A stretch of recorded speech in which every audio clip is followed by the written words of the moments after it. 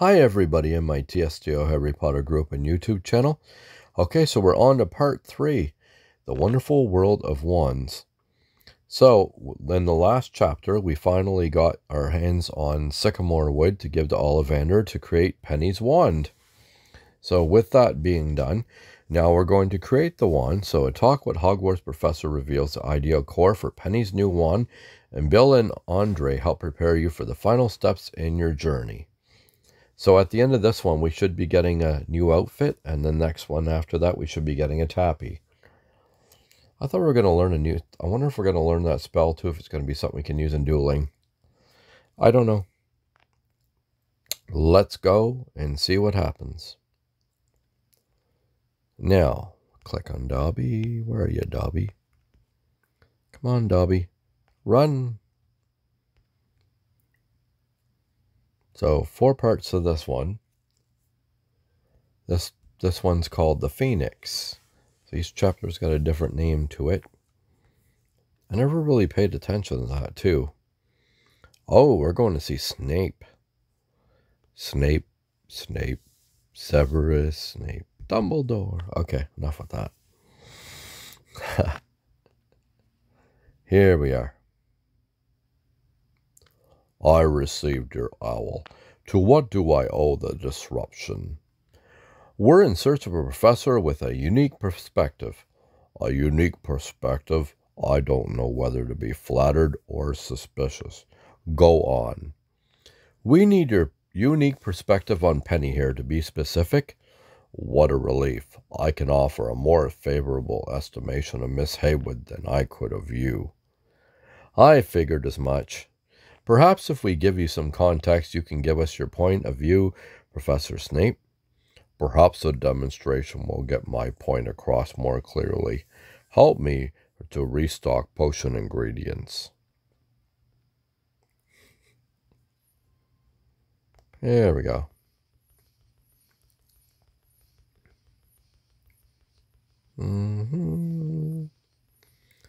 Yeah, Snape.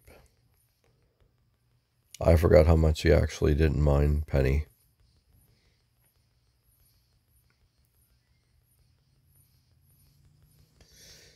There.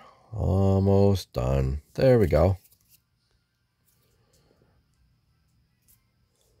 Watching Penny work with potion ingredients was a unique way for me to see what you see in her. And I suppose that it's your fault Miss Haywood finds herself wandless? Let's suppose that it is, Professor Snape. You can't possibly think worse of me, so it wouldn't matter anyway. It is true that I already hold you in low regard. Though it is good of you to help a student as talented as Miss Haywood to remedy this situation. Thank you, Professor, and you've provided some much-needed perspective. It's given me an idea about which wand core to select for Penny's new custom wand. Enlighten us. You pointed out Penny's independence, that she could easily restock your ingredients without me. You noted her bravery around volatile potions, and that she has boundless energy and potential. And while as a student I know Penny to be quite popular, you've observed her popularity with staff as well. Thinking about it all, it reminds me a bit of what Ollivander said about Phoenix feather cores. They're independent in nature and are the hardest to tame, but they yield the widest range of magic. That's very astute of you. Phoenix cores are some of the rarest wand cores. Then we'll give it a go. Thank you, Professor Snape. We're off to see if Ollivander agrees, so we can finally choose a core for Penny's new wand. Let's go. Be nice to have some music in the background, but I'm always afraid the music's going to be louder than my voice. And I don't know what copyright laws are like, so rather not take a chance.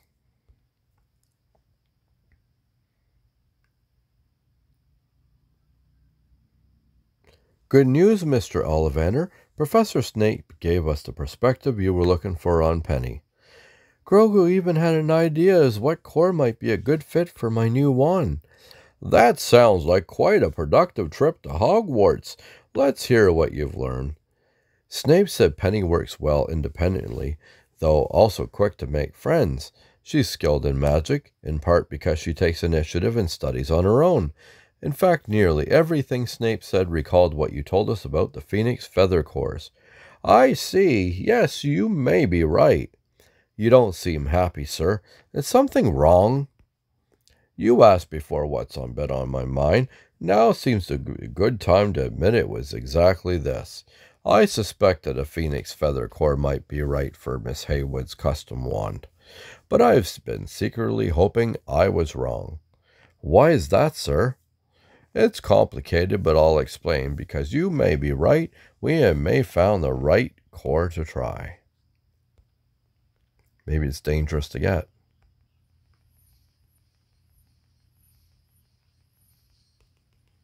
Okay, let's do this. Another 5 stars. I can't understand why they made so many stars. Like, why wouldn't they do like 2 and 3 or something? It's kind of a little crazy. There we go.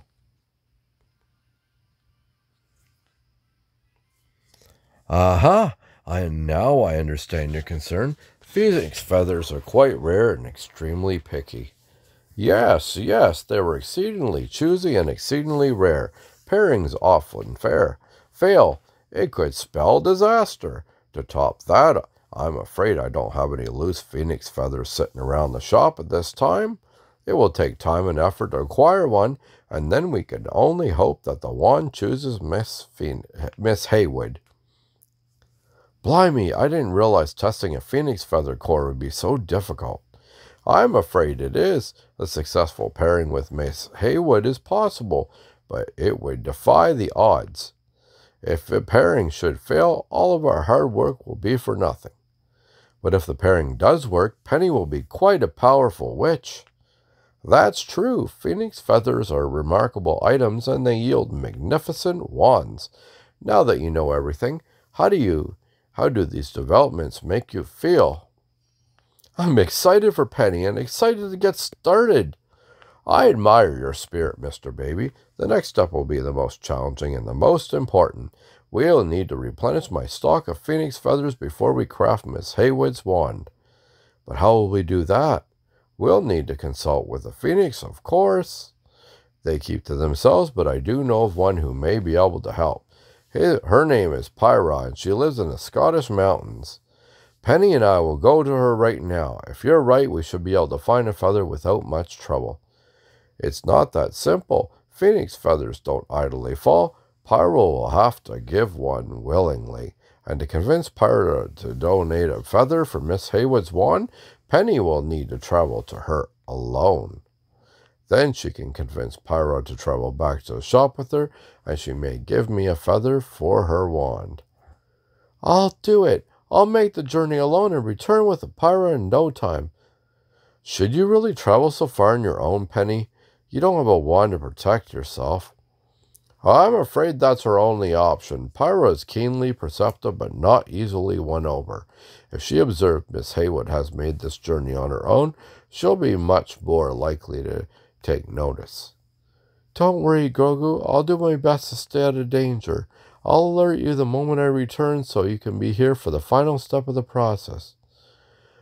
I just wish there was something I could do to help. There is. You can find Bill and tell him we're very close to finally being able to learn Eben Segwim. Perhaps it will cheer Bill to know we've made progress. He was quite upset about snapping my wand. If that's what you want, Penny, I'll find Bill and let him know how close we are to our lesson. Hopefully by the time I'm done talking with Bill, you'll be back and we can finally craft your new wand.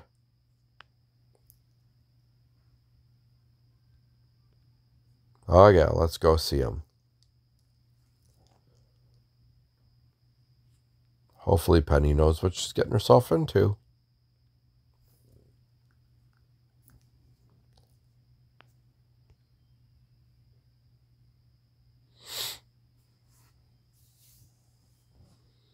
Hi, Bill. So much has happened since I last saw you.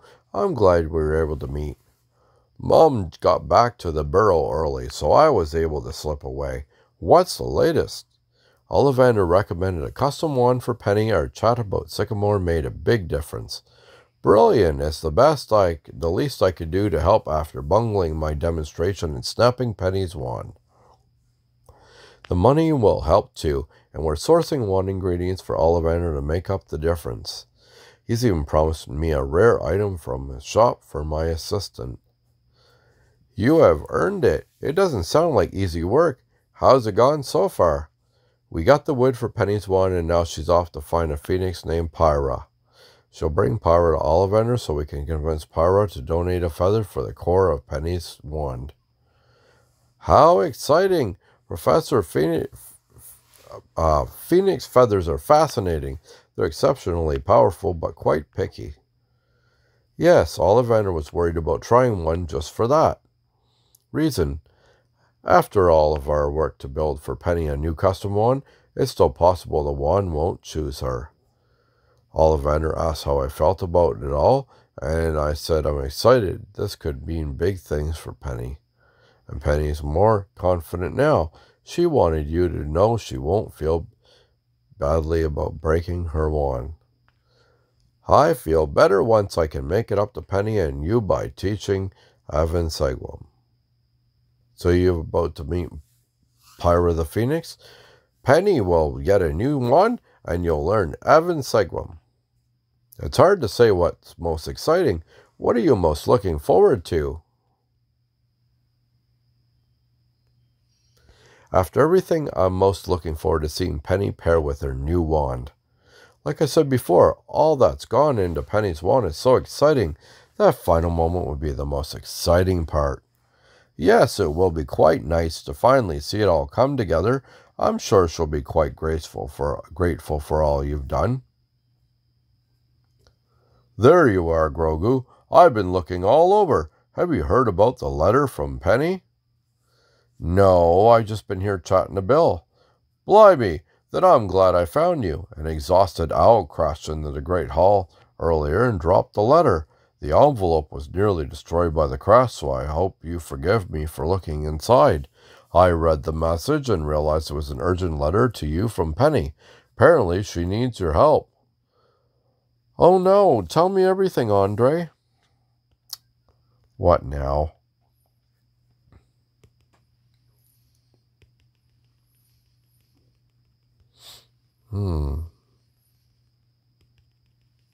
Another 5 stars. I wonder why people get mad when a TLSQ comes out. Wow. I'd be pretty mad too.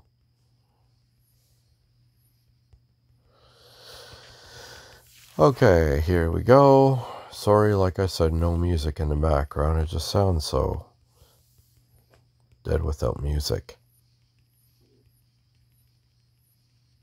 Okay.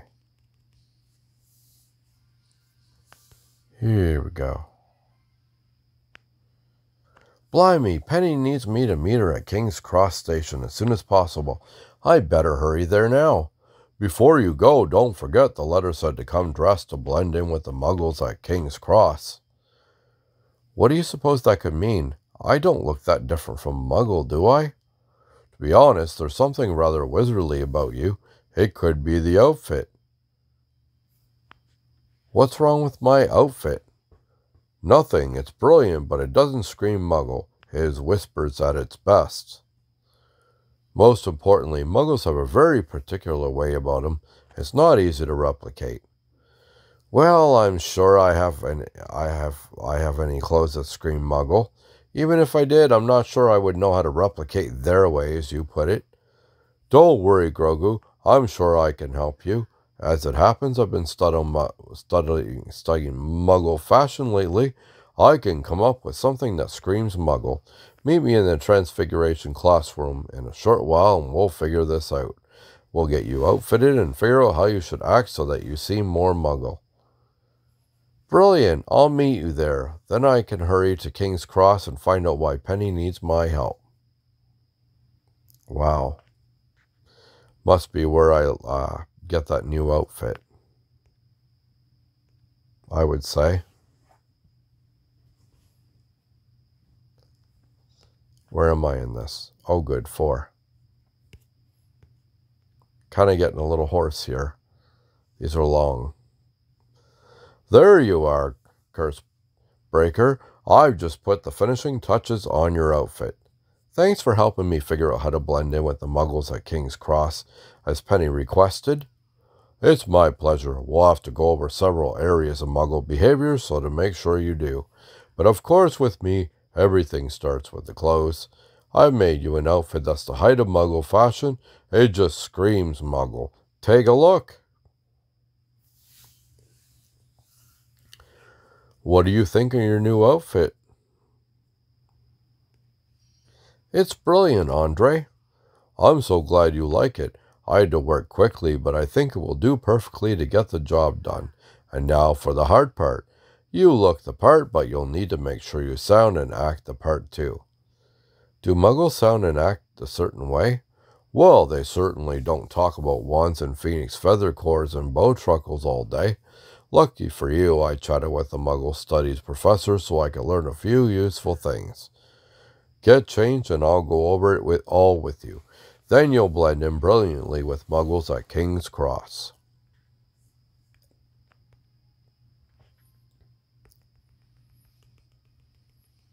Okay. Another 5 stars. Holy mac. What the family?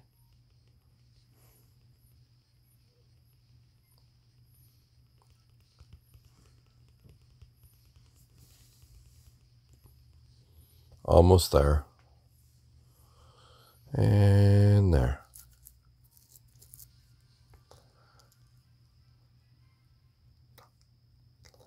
Let's see what I look like. Not bad. It's not a bad color.